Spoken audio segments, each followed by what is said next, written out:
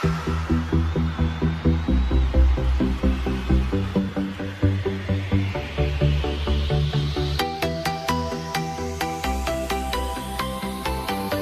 is my reward for serving country.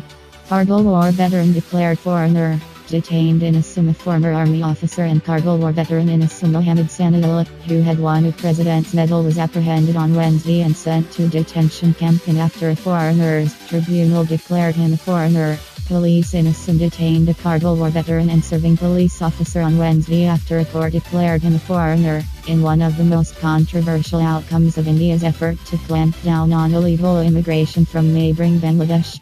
Millions of people in Assam are scrambling to prove their citizenship after the government, led by Prime Minister Narendra Modi's party, mandated residents of Assam to produce documents proving that they or their families lived in the country before March 24, 1971.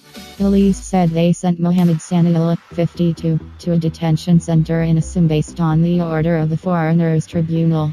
He served the Indian Army for 30 years but was declared as a foreigner, and as per prescribed norms we have sent him to the detention camp. Now Sumi Khalid, a senior police official in Assam, told journalists, "We only abide by the tribunal's order and not aware on what grounds or why he was declared a foreigner." Mohammed Sana Ullah's lawyer said it was a case of mistaken identity as the order cited his client as a laborer who came to India after 1971 without legal documents. Ullah's family said they had some land records going back to 1935. Lawyer Aman Wadid, who has handled dozens of cases of illegal immigration in Assam, said he would challenge the order in a higher court on Thursday. Speaking to Reuters as he was shoved inside a police vehicle on the way to the detention center in the border town of Golpara, Ullah said he was heartbroken.